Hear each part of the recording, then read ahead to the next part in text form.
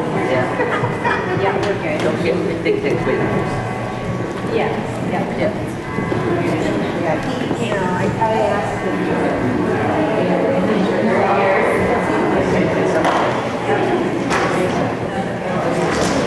But I don't know how I'll be.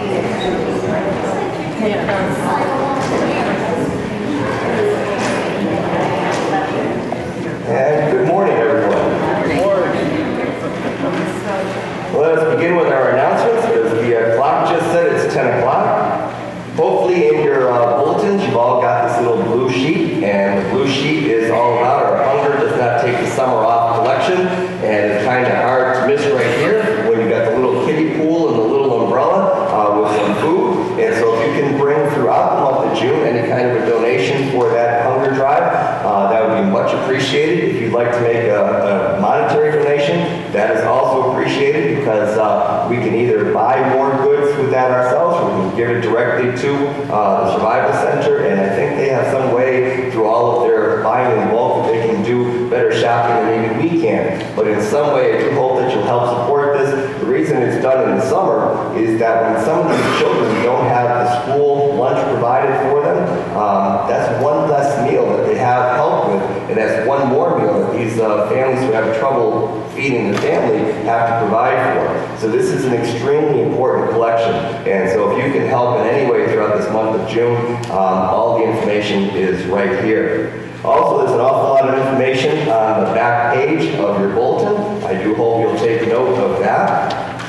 And Mary McCarthy is right there, and it's accepting donations for the Relay for Life, which is will take place on June 15th and 16th. Sharon and I, we joined a whole bunch of them at the Blue Bonnet Diner for a fundraiser this past Wednesday evening. It was a lot of fun. And do you have any announcements that you said you wanted to make? Yep. Our goal for Relay is $2,500. We got $2,223. We're $277 away from our goal to be a bronze team. Beautiful. All right, so if anybody can help with that, that'd be much appreciated. It helps the American Cancer Society. And as we will talk about in our prayers, there are just so many of us that are facing cancer, either personally or in our families. So I hope that we can help this team help the American Cancer Society to do something about that evil disease. Also, the flowers here in the sanctuary are offered in memory of Nancy Polhemus, a longtime church member, and Sue Gilman's mother. And this is being offered by Bill and Sue Gilman. Excuse me. The Benevolence Committee will meet at 11:20 this morning in our church parlor. Next Sunday is both Children's Sunday and a church family picnic. And again, there's information about that here. We do hope that many of you will choose to come and participate, both by having the young people be active in next Sunday's service, and also when we have that wonderful time together outside. So pray for a day just like this for next Sunday as well. And are there any other announcements from the congregation? Yes. We have a plan for Jane's treatment, finally, so we're very happy about that. And also, it was Bernie and June's 55th wedding anniversary on Friday. So if anybody wants to send them a belated anniversary card, that's fine. 50, how many did you say, 55th anniversary? 55 years. 55 years of marriage. Wow. Congratulations to them. Yeah. So, like she said, if anybody wants to send the Lamprins a card, that'd be wonderful. I think I saw another hand. For the children's picnic, bring the lawn chair. We'll have tables and card tables like that, or a blanket to sit under the trees, and a small dish to share. And we're going to have a lot of fun. It'll be under the pines after church, and just bring the lawn chair. Any other hands? Then the last thing I would like to mention is a very sincere thank you. We hosted the baccalaureate service on Thursday, the day before Smith Academy's graduation. Had a nice turnout. We had, I think, 12 or so of the graduates actually came. It was a beautiful program, and we appreciate the fact that the rising seniors were our readers. The choir did a nice job. We had a beautiful solo from Gabby. Oh, what's her name? So Gabby Abby Tisdale. She was Fiona in the musical, and she sang here, and it was just beautiful. So to everybody who participated, whether here or out back in the parlor, it was just beautiful. So thank you very much to everyone who helped in the back of the area. So with no other announcements to be made, the prelude for this morning's worship is Adagio, commercial 356 by Wolfgang Amadeus Mozart.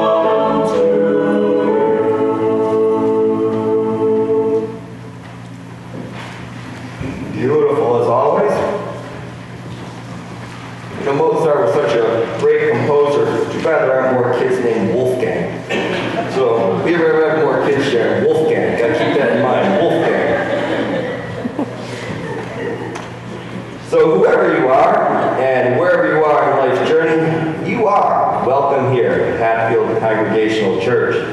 My voice is not really great today. It's all that green snow that we're getting outside, and it was a lot worse yesterday. I was talking to Jonathan yesterday morning on the phone, and it was horrible yesterday, so it's getting better, and I heard tomorrow the pollen count is supposed to go way down, but I am hoping that this lasts throughout the service, because as I was telling the choir, one of the last things I do is the sermon. We don't want to have to cut that short by any reason, so hopefully the voice hangs in there. The doctor actually said I should probably be in the hospital, but I said, no, Doc, I got to go serve the people at Hatfield Congregational Church. And the other church knew I was joking. I hope you know I'm joking about that. So if you could now, we'll turn to our call to worship in the bulletin.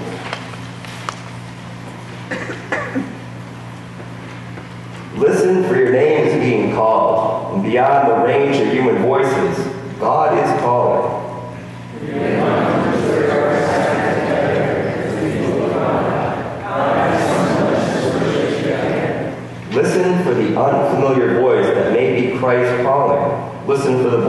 shares hope and healing.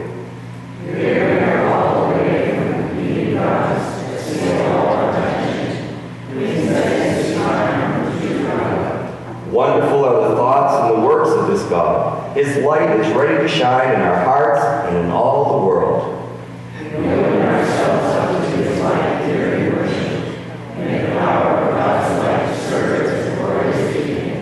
Praise be to God. Amen. And let us now join together in our unison prayer. Speak to us, O God, for your servants are yearning to listen. Amid the noisy clamoring for attention, our ears tingle at the prospect that you have a message for us. Here we are gathered so that you may search us and know us. We are wonderfully made in your image. Inspire us to live up to that image. Show us how to proclaim Jesus Christ in our daily decisions, so may witness to your love through deeds of kindness and words of inspiration. Amen. And now let us join together in singing from the blue hymnal number 393, One Bread, One Body.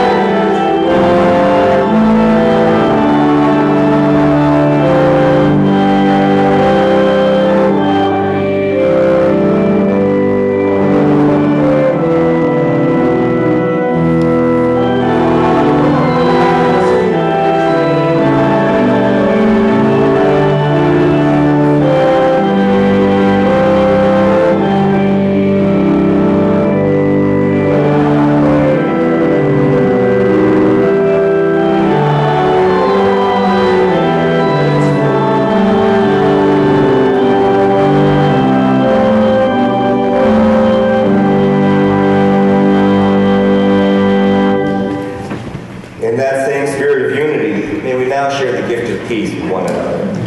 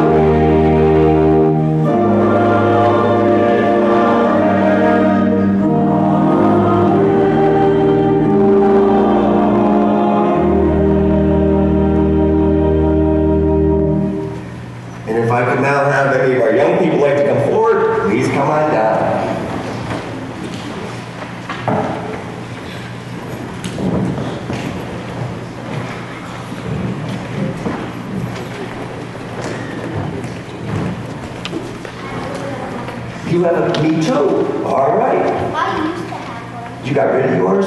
How'd you do it? Oh man, I gotta learn from you. No, you see, how is that possible? There. Okay. All righty. So, oh, here's our food. Excellent. Okay, sure. Unless you want to start bringing some up here, or do you want to leave it? Because we're going to take. Okay, now leave it there. That'll be fine. Shouldn't park it right above the heating vent in case the furnace kicks in, though. No, I'm kidding. There's no furnace. Oh, we got money. We got cereal. We got canned goods. We got peanut butter. We got juice. Canned green beans. Mmm. Beautiful. Thank you very much.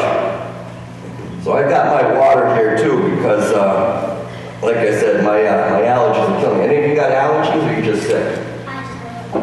You have allergies and you were sick with a cold or allergies? A cold and then another cold and now allergies. You had two colds and now allergies? Well, somebody better be doing better taking care of you. And how about you guys? You're all right? You're healthy? Oh, thank God. All right. So when you guys go downstairs, you're going to hear about this guy called James. And James wasn't an apostle. He wasn't one of the 12 that walked with Jesus. But they call him the brother of Jesus. And he was the head of the first head church in all of Christianity. The first big church in Christianity was in Jerusalem, which makes kind of sense. That's where they all were after the crucifixion, the resurrection, of Pentecost. And James was the head of that church in Jerusalem. And as the head of that church, he wrote this epistle into the New Testament. And that's what you're going to talk about today in your Sunday school class. In James, his message is amazing. It's a real short book, and I don't know if you guys like to read very much, if you like to read the Bible, but if you do, pick up the book of James. It's an inspiring story. And James says you can't look at anybody by the way they're dressed, because that doesn't let you see their soul. So he says if somebody comes into church and they're dressed in all of this beautiful finery and they look like they've got a lot of money, you don't treat them any different than somebody who comes into church and, maybe they got grubby clothes on, maybe they're dirty, maybe they're unkept. You don't treat the two of them different. Because just because somebody dresses nice and somebody doesn't, it doesn't say anything about the person inside. And James is adamant, and he's the leader of the first church in all of Christianity. And James says, we got to look at the inside of the person. Now, these gifts that you are collecting, throughout the month of June, these are for people who don't have a lot of stuff.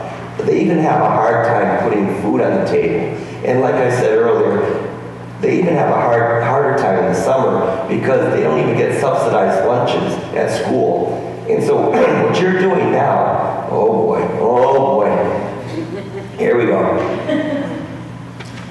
So what you're doing is you're not looking at the outside of the person, You're looking at the inside of the person. You're saying just because they don't have stuff, it doesn't mean that they're not good. It doesn't mean they're lazy. It doesn't mean anything else. It just means that they don't have stuff. And so by doing this, you're listening to James. You're listening to the fact that it doesn't matter how fancy we are on the outside. It matters how good we are on the inside. And so these gifts for people who don't have a lot of stuff, they mean that you understand what Christianity is all about. That we're looking at the inside of the person, and that's what Jesus wants us to do. So we're never to judge by how anybody looks on the outside. And that can be something even like skin color. It doesn't matter if you're black or yellow or white or polka dot. It doesn't matter. What Jesus looks at is inside. It doesn't matter if you're male or female. It doesn't matter if you're young or old. What Jesus looks at is on the inside. And so that's the message of James. That's part of the message of this food collection.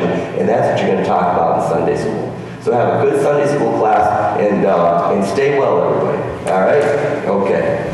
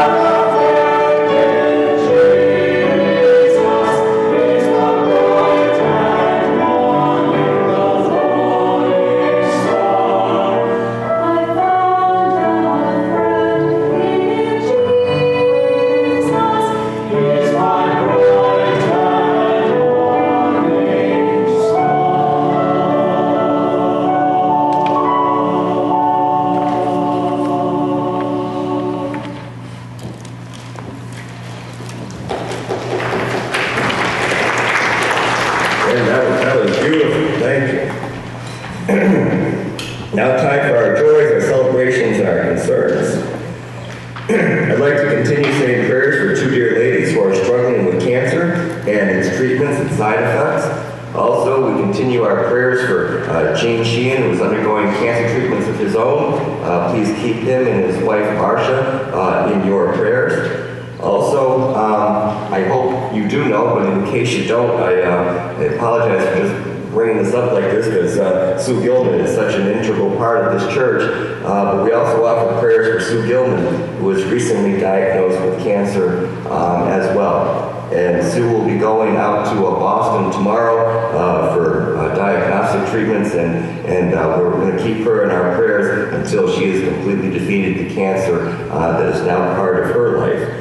So please keep Sue Gilman in your prayers. Also, we are having prayers at this time for a friend of mine, Bernice Manish, who passed away this past Monday at the age of 95, whose funeral will be here on Saturday at 11 a.m. I just want to tell you that I've been teaching Bible study since April of 1988. Only one person in all those years of Bible study ever got a Star Student Award, and it was Bernice Manish. She would be there every time I had class, and every time she would be there before I was. She had all of these little 3-ring binded notebooks, and she would keep every word I ever said in there, and she had, if I forgot where I was, she had where we were. So Bernice Manish was my one and only Star student. And she lived the grand old age of 95. And so we will celebrate her life on Saturday at 11 o'clock. Are there any other joys or celebrations or concerns you'd like to share from the congregation? Not even going to give me a chance to drink water, are you? All right. Since there are none, we would also like to take this opportunity of just a few moments of silence to be with Jesus in the privacy of our own souls and to feel his private words just for us.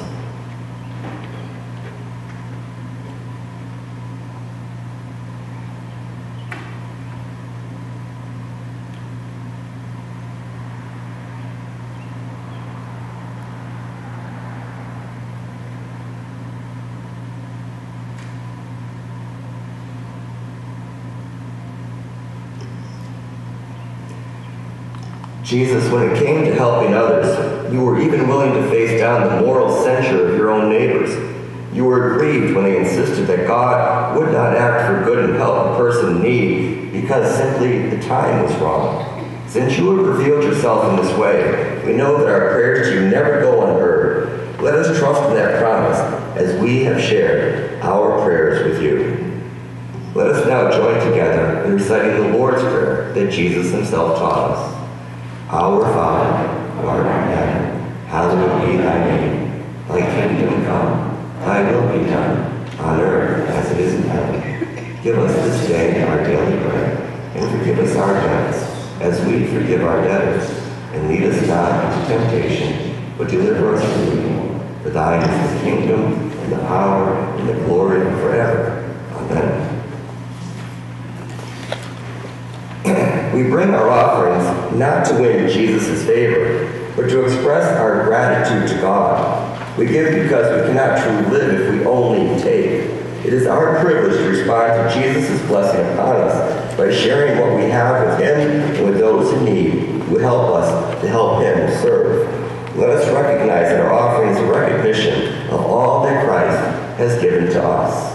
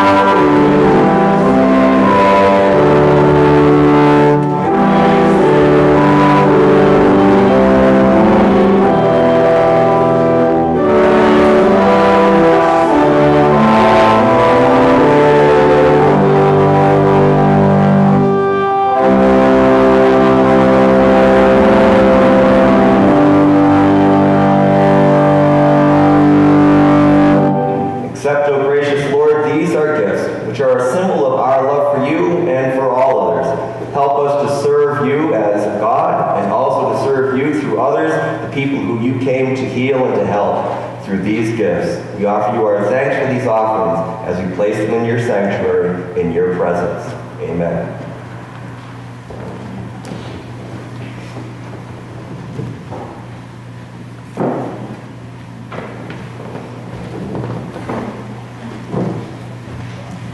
And let us now join together in singing from the red hymnal number 288, Let Us Break Bread Together.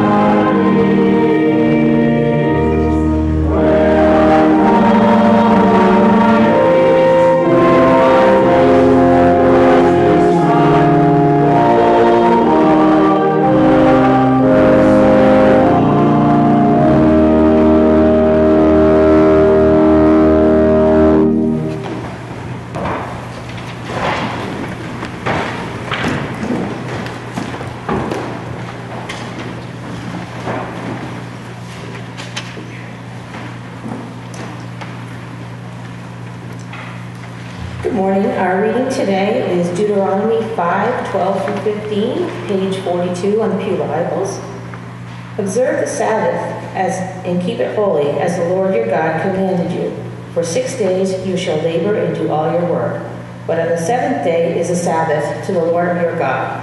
You should not do any work, you or your son or your daughter, or your male or female slave, or your ox or your donkey, or any of your livestock, or the resident alien in your towns, so that your male and female slaves may rest as well as you. Remember that you were a slave in the land of Egypt, and the Lord your God brought you out from there in a mighty hand and kept outreached arms.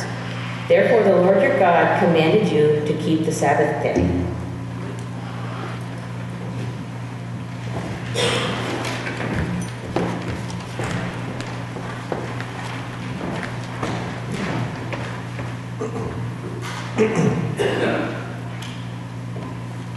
Mary, can I ask a quick favor? Could you grab me either one of these for a cup of water? Thank you. So today's gospel is taken from the Gospel of Mark, chapter 2, verse 23 through chapter 3, verse 6. It happened that Jesus was walking through standing grain on a Sabbath, and his disciples began to pull off heads of grain as they went along. At this, the Pharisees protested, "Look, why do they do a thing not permitted on the Sabbath?" And Jesus said to them, "Have you never read what David did when he was in need and he and his men were hungry? How he entered God's house in the days of Abiathar, the high priest, and ate the holy bread which only the priests were permitted to eat? He even gave it to his men. Then he said to them, 'The Sabbath was made for us, not us for the Sabbath. This is why the Son of Man is Lord even of the Sabbath.'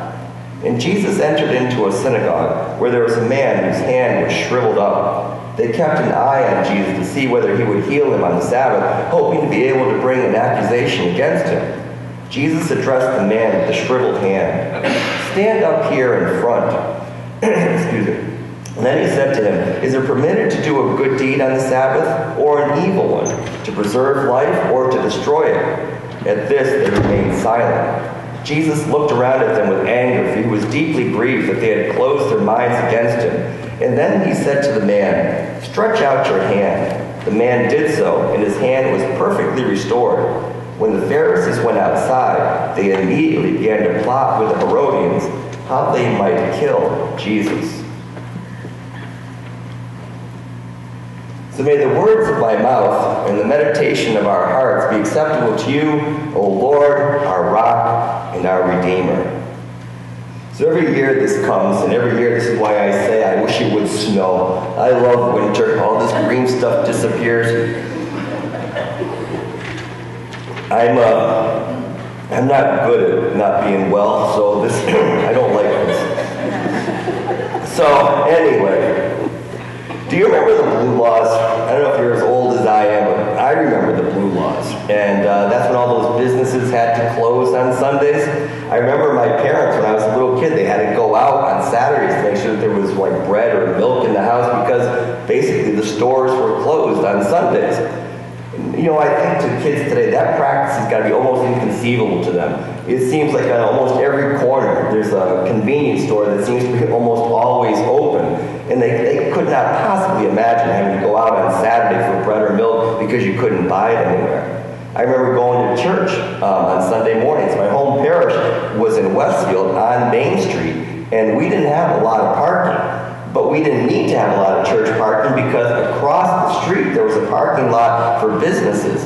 They were all closed on Sunday, so their business parking lot became our church parking lot on Sundays because of those blue laws. And the Sabbath was behind all of these things.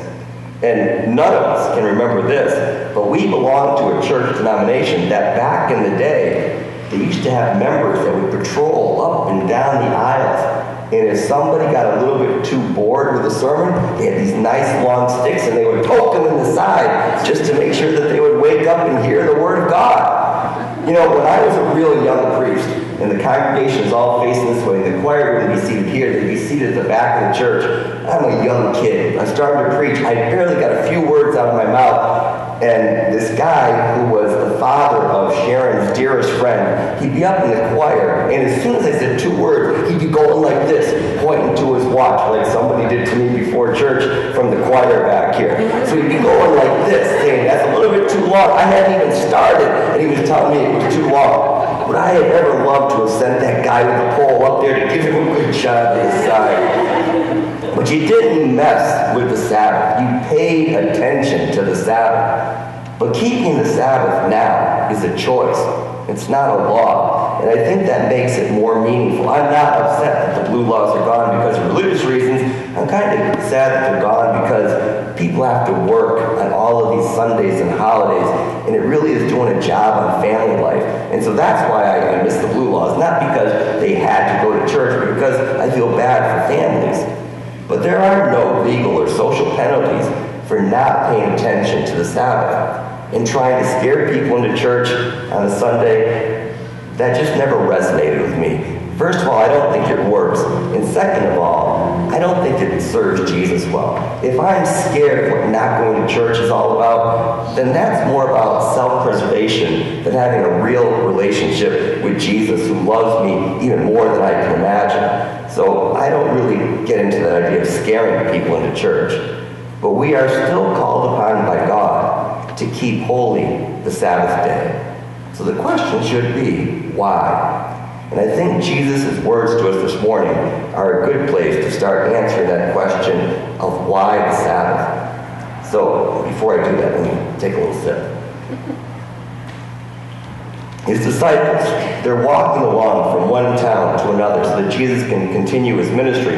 And as they're walking along, they're picking the heads of grain. And I guess what you can do is you go like this and you can eat that grain. Now that is not stealing, because according to Jewish law, landowners, they had to leave the fruit and the produce around the boundaries of their land there for the people to eat who couldn't afford to feed themselves. So it's this kind of idea here. And so before there was welfare, before there was Social Security, before there were food stamps, the landowners had to leave the edges of their fields for the poor people to be able to get something at least to eat. So that wasn't the problem. That wasn't what the disciples were breaking the law. The ones who are holders of the law, they never point out to the fact that the disciples were stealing. They accuse them of breaking the Sabbath law. And when Jesus gives his answer, and then when Jesus himself works by healing on the Sabbath, by calling this man with the withered hand front and center in a place of worship in God's house, and he asks them, is it all right to heal and do good on the Sabbath? Well, when his answer to the Pharisees was so disturbing to them that after they left this place of God, they immediately began to conspire with the Herodians, the followers of King Herod. The Pharisees and the Herodians hate each other. Herod was a Roman tool. He was the one that allowed the occupiers to have some semblance of Jewish authority. The Pharisees hated the Herodians hated the Pharisees, but they were willing to work together to take down Jesus. Oh, I wish it would snow. So, what actually really upset these Pharisees was what Jesus said about the Sabbath, because they felt that the Sabbath was sacred to God, and so it had to be God's way, the way they understood it. And Jesus kind of turned it around a little bit, and he so upset them that they were thinking about killing Jesus. And Jesus' words were, the Sabbath was made for humankind, not humankind for the Sabbath. In other words, we don't need to look to heaven to understand the explanation of the Sabbath. We need to look around us. To put it bluntly, God don't need to rest every 7 days. The Sabbath is for us. So Amy, she read the text of the Sabbath law right from the Old Testament book of law. For 6 days you shall labor and do all your work, but the seventh day is the Sabbath to the Lord your God, and you shall not do any work. So let us try to imagine what a blessing the Sabbath must have been for the people of ancient Israel. And this is where I'm going to turn to another Yankee Candle story. Sometimes, as you know, they send me into the museum to cover for breaks. And in that room, there's a video of a colonial candle making that runs on a constantly repeating loop. And so I've heard the story 1,000 times. And part of that video describes the life of young apprentices. The woman who works in the museum is one of the actors from that old video. And she told me that way back when, oh boy, losing my voice, I'm sorry. She told me way back when she goes to school, to high school, to pick up her son. Her son has no idea. He's expecting to go home. The woman gets the son, this teenage boy, into the car, and instead of going home, she tells him, we're going to Old Deerfield, and we're going to make a candle-making video. So you can imagine how not happy this kid was that he was going to have to dress up in colonial gear to make a video about candle making after high school class instead of going home. So when you see this video, you can see that the kid is not happy. I thought he wasn't happy because he was acting the job of apprentice, who I'm sure was not all smiles. He wasn't happy because he was a high school kid who wanted to go home instead of Old Deerfield to make a candle making video.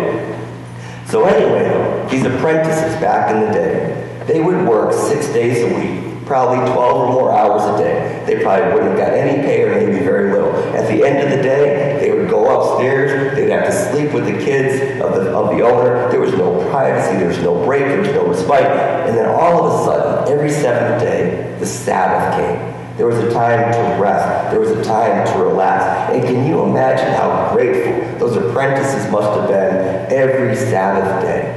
And then take that and bring it back to ancient Israel, because it couldn't have been much different. They're working constantly to survive. And then on that Sabbath day, they can relax. They can take it easy. And so that's the kind of feeling that the Sabbath would have been for them. They must have so looked forward to it. And that's what Jesus is talking about when he says the Sabbath was not made for God. The Sabbath was made for us. So it's not just a law against work in all and every circumstance, because that can begin to make the Sabbath not so much a gift to us. And God was not bothered by the disciples taking the grain and rubbing it as they walked along. God definitely was not upset when Jesus healed on the Sabbath, which was his work. Instead, God rejoiced in all of this. But something has snuck into the gift of Sabbath rest that is not at all what God intended. The Sabbath rest was supposed to be shared with God. It was never meant to be a rest from God. So, on a beautiful Sunday like this, as people are riding bikes, as people are taking walks, as people are going on vacation, as people are heading to the beaches, as people are just enjoying maybe their outdoors with breakfast or going to breakfast somewhere, they've taken a rest from God. And God is wondering, why? What did I do? What is so horrible about me? What is so horrible about church that people need to take a rest from me? So, I'd like to share with you a story. I think it's one of my favorites in the whole Bible. And it's in the middle of the Exodus account. And it's a strange story, and I love it so. And it's about a picnic with God. We don't think of God in those kind of terms. We almost think of God as being so other that we can't imagine this message of a picnic with God. But in the middle of the Exodus story, God is up on Mount Sinai. You know all those images of clouds and fire and thunder and lightning. So he's scared. But in this one little excerpt in Exodus, God comes a little bit down the mountain and he invites the leaders of Israel to come up the mountain. And while they're there, it says in the Bible that they looked at God and they ate and they drank. They had a picnic with God.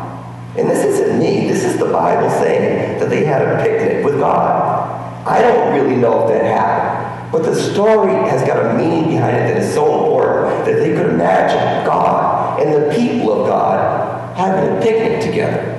There was this familiarity with God that we have kind of lost, that idea of being familiar with God. So the Sabbath rest is never supposed to be a rest from God. It's not a chance to get away from church. It's a chance to get away from work so that we can relax with God. There are blessings and rewards that come from having a picnic with God. We do the Sabbath such a great injustice when we talk about church as an obligation. It has to be a joyous time together. It should be uplifting. It should be inspiring. It's not because of the music. It's not because of the words. It's not because of the space. It's not because of the people. It's because we're picnicking with God. It's the only place we're going to have that picnic with God.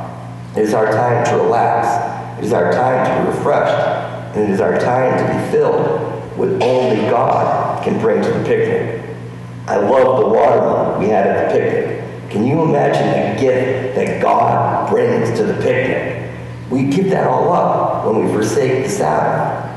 I know I'm ordained. I know this is my job, my profession. But I love going to church.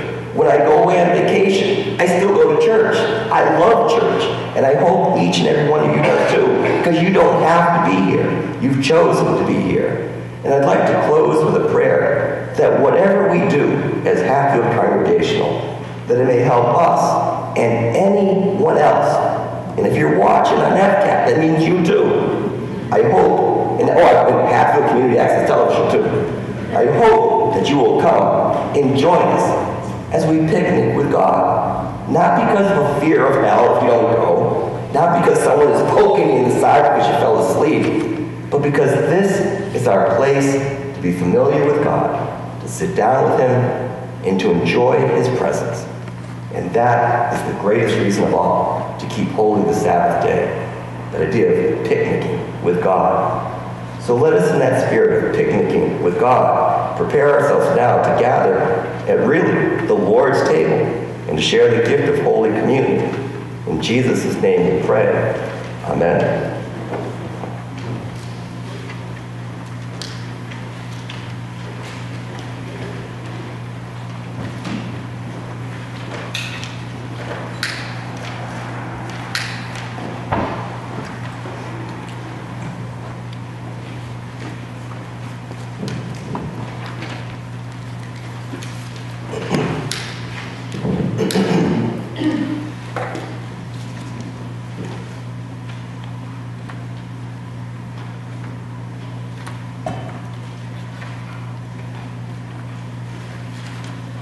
And I do believe in all of your bulletins you have the communion insert.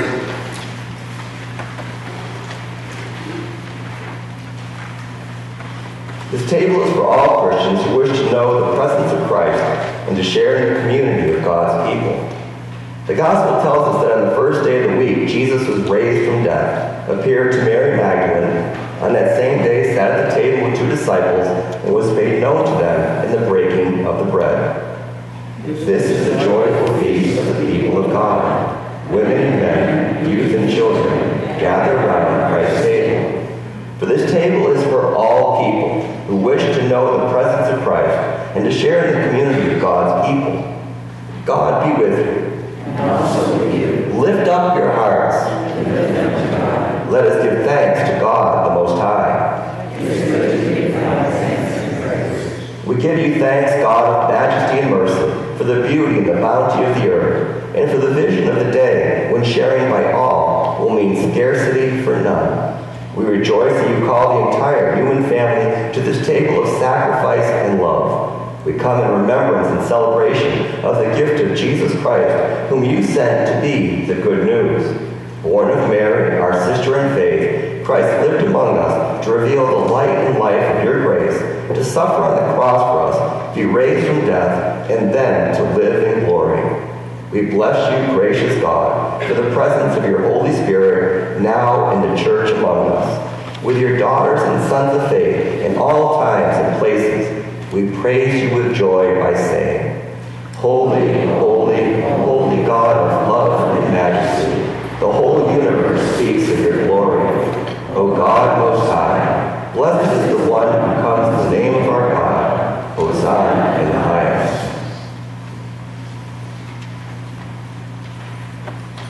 We remember that on the night of his betrayal and desertion, that Jesus took bread, gave you thanks, broke the bread,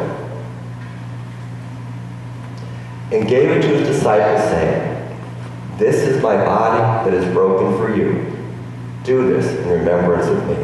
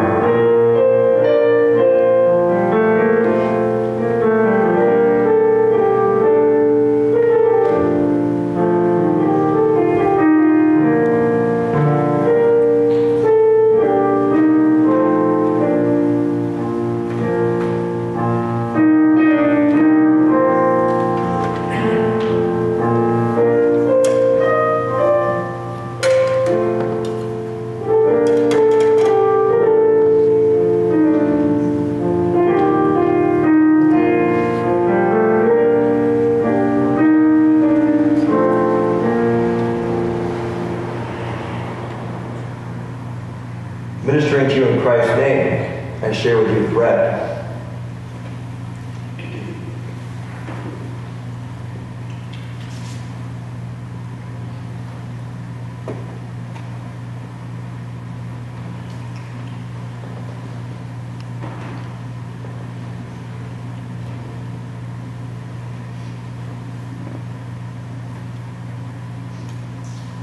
In the same way, Jesus also took the cup after supper, saying, "This cup is the new covenant in my blood. Do this as often as you drink it in remembrance of me."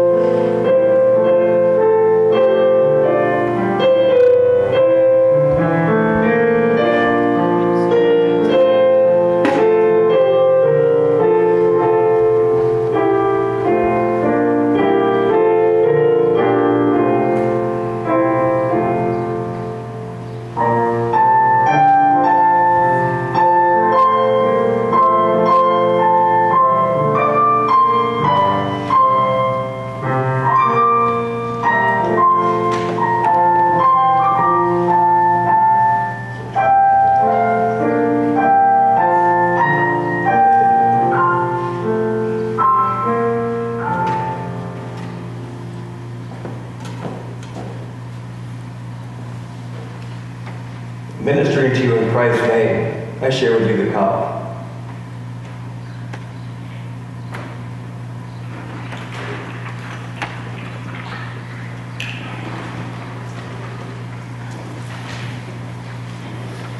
May we now recite together the prayer of thanksgiving. Almighty God, we give you thanks for the gift of our Savior's presence in simplicity and splendor of his holy Unite us with all who are fed by Christ's body and blood, who may faithfully proclaim the good news of your love, and that your universal church may be a rainbow of hope in an uncertain world. Through Jesus Christ, our Redeemer. Amen. 2 bottles of water, still hoarse. 1 communion cup, and I got my voice back.